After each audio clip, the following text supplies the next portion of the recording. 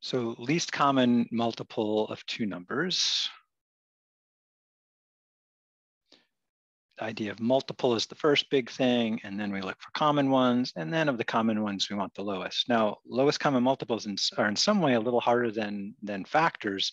There's always a finite set of factors, but multiples go on forever. So let's pick, start off relatively easy. How about 4 and 6?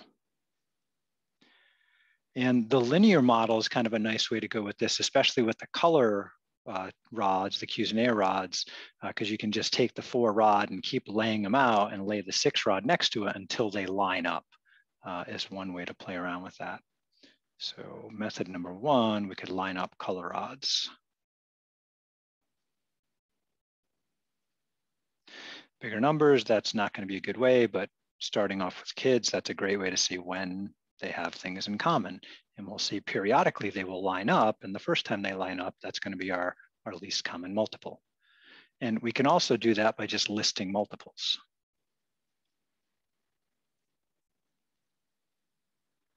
And look for the ones they have in common, and then the first one is the least one.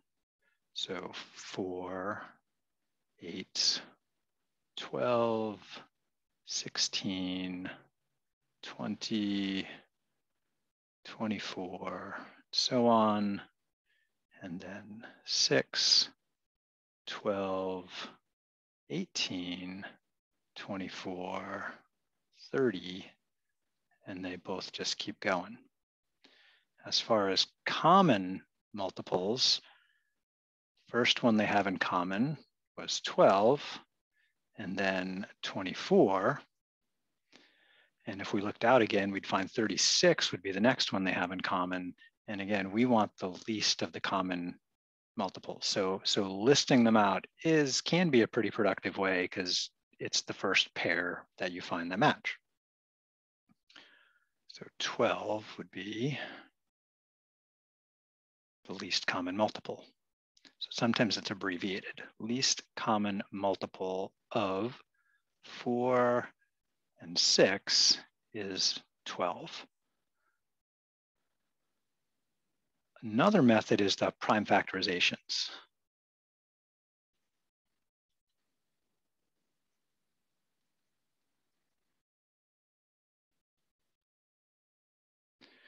So if I look at the prime factorization of 4, which is pretty straightforward, is just 2 squared, and the prime factorization of 6, which is just 2 times 3, the way to put these together into a multiple is to basically list the factors without double counting.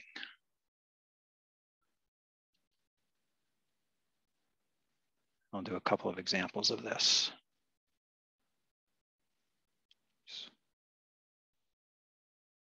So for example, the multiples of 4, or sorry, the factors of 4 are 2 times 2. Done.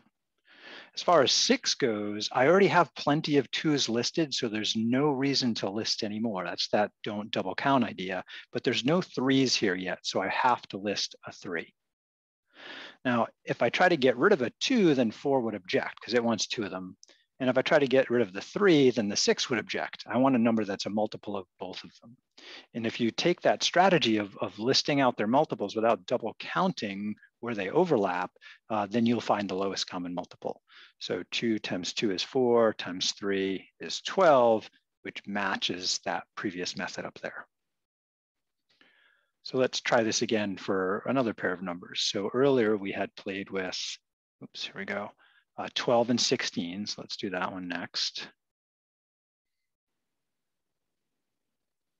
So lowest common multiple of 12 and 16. So there's 2 ways to do it. There's the list method. That's not too bad. You can use a calculator to generate a list of multiples of 12 and a list of multiples of 16 and find the first place they overlap. So I'm going to use the prime factorization method, method 3 I mentioned. So 12 we found earlier was equal to 2 squared times 3. And 16 was equal to 2 to the 4th power. And what I want to do is to find a multiple, the lowest common multiple. I want to list their prime factors without double counting. So for example, I'm going to write it out as 2 times 2 instead of 2 squared, and then times 3. So if something's a multiple of 12, that means it has to have a factor of 2, a factor of 2, and a factor of 3, because that is 12, right? That's the essence of 12.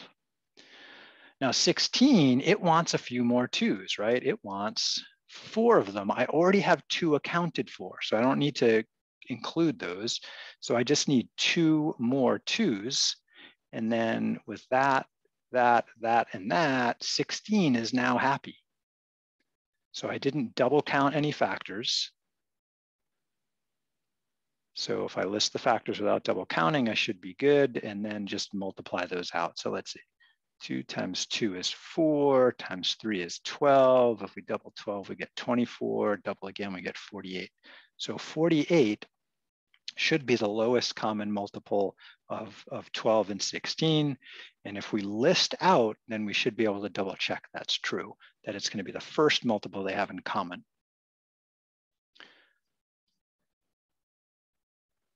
Let's do this for 84 and 90.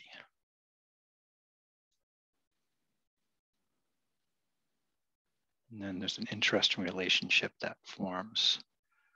So 84 we factored earlier. Let's look back. 84 was 2 squared times 3 times 7.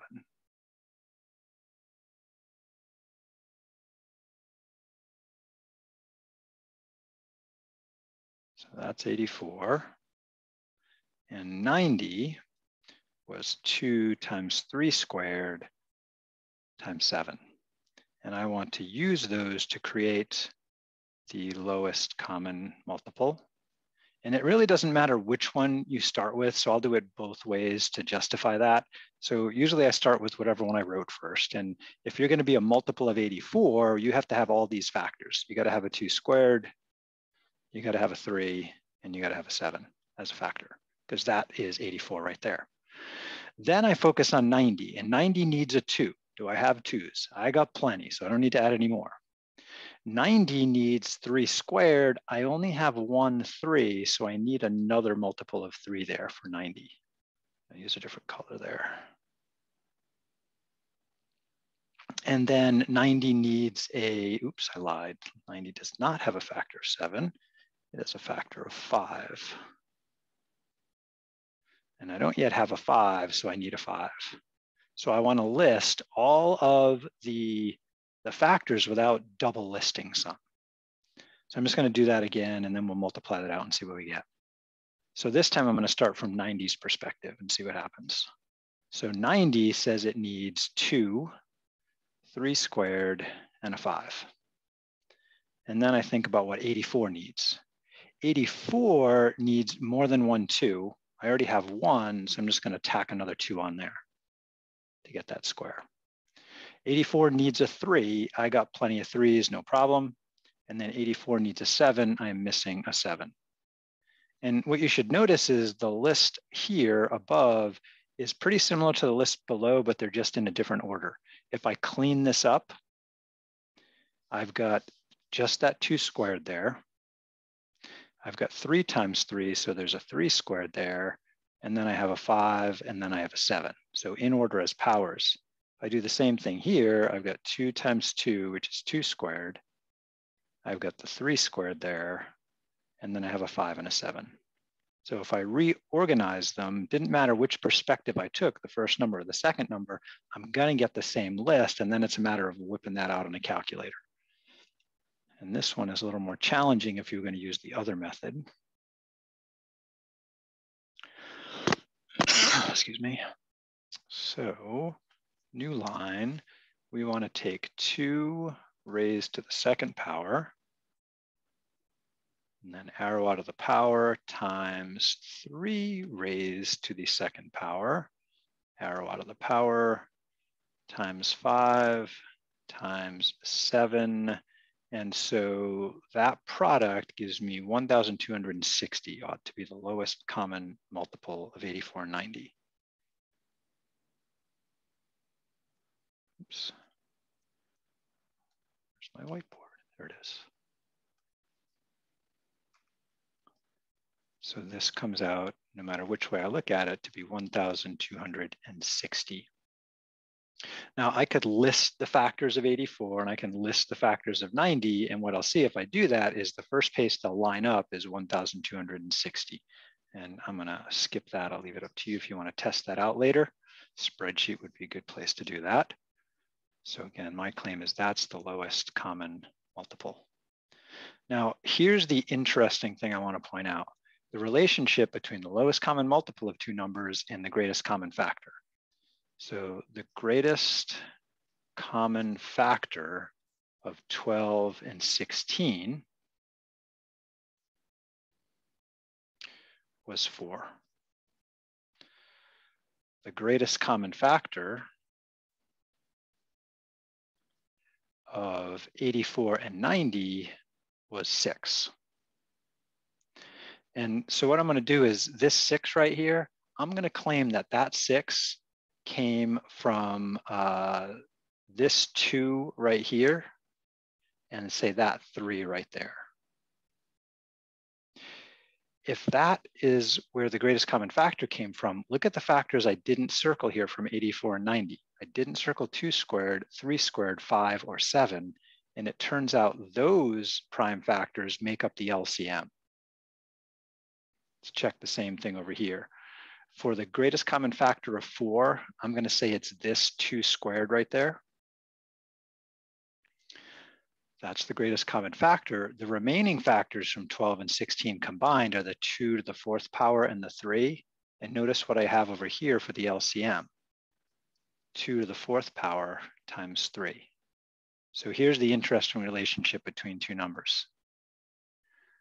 Let's call the numbers A and B. So if we take any two numbers,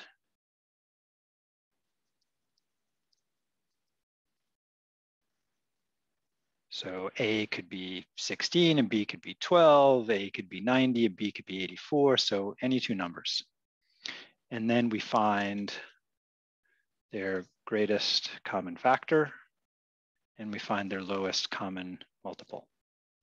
The interesting thing is they share factors in a special way, so that if we take the two numbers and multiply them together, that's the same thing as multiplying the greatest common factor by the lowest common multiple. And I think usually finding the greatest common factor is easier than finding the lowest common multiple. So for example, if we take the 84 versus 90 example, it wasn't too hard to figure out the greatest common factor was 6. If I know this relationship right here, I know the two numbers and the greatest common factor, then to find the LCM, all I have to do is take the numbers product and divide by 6. So 84 times 90, divide by 6, right? Bring that 6 over to the other side as a division, and that should be the LCM. So let's check to see if that gives us the same answer we had earlier. So I claimed it was 1,260. And if I take 84 times 90 and I divide that by 6, I get that same number, 1260. So that's just a really cool property about greatest common factors, lowest common multiples of two numbers, and the prime factorizations are kind of a nice way to see that.